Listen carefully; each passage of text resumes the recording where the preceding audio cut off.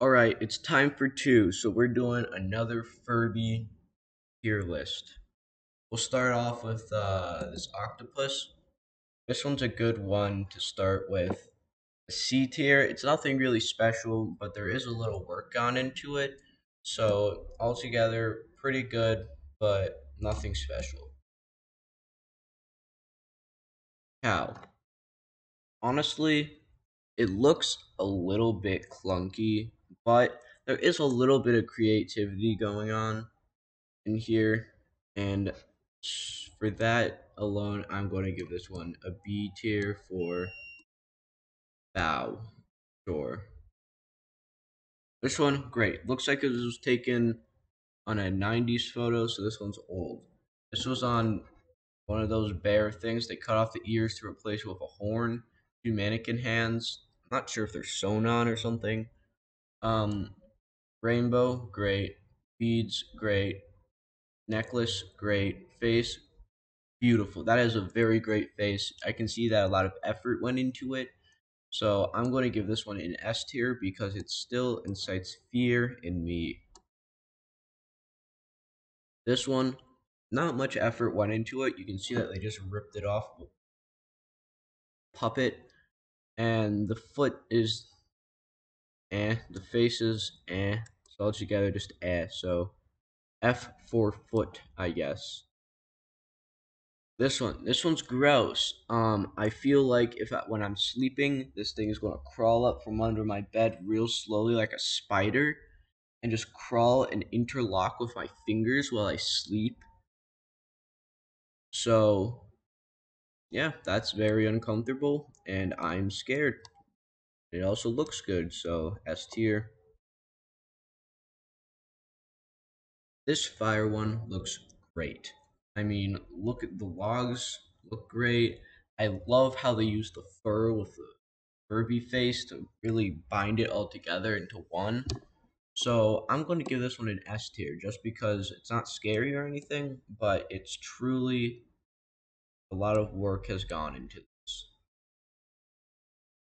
This one, it's um, just an egg with feet. Not even that big. Well, it might be big. I'm not really sure the exact dimensions of this egg. So I'm going to give this one an E for egg. Beer. This one looks fine. Um, I like how they use the outer rim to match with the beer glass. So that looks great. Pretty sizable. So that's another plus. And I can see the ceiling of this weird room that they're in. Where are these taking place? Actually, I know where they're taking place. They're taking place somewhere in Cincinnati, according to their Etsy page. So I'm going to give this one a B for beer. This one's gross. You go ghost hunting, you walk into some astray room, you see this thing, slight breeze coming through, pushing it back and forth. You run out of there and I don't know, cry or something. But besides that, fur really binds it together. So I'm going to give this one an S tier for fear. So gotta reposition that. Alright, next thing.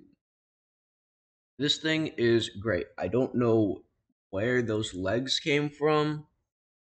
Um, this is truly the embodiment of a mimic from any game. Your choice, Terraria, Dark Souls. I don't know any more mimics from games, but altogether, great. You can see the wiring in the mouth. That's good. The tag's still on. Altogether, pretty good. Also, is that a Henry vacuum cleaner? Because that would mean this is in Britain, which means I would be safe. I'm going to slap this one S tier. This one, pretty good. Face placement, pretty good. Um, well, the claw wouldn't really be able to grab much. Still could cradle your tea. So I'm going to give this one an A tier for usability outside of fear, I guess. This one. This one is perfect. There's two faces. One has hair on the top, and one is where the other one is staying. True hospitality and beauty.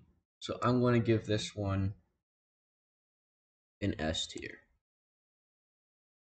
So now it's time for final thoughts. If I should change or reposition anything.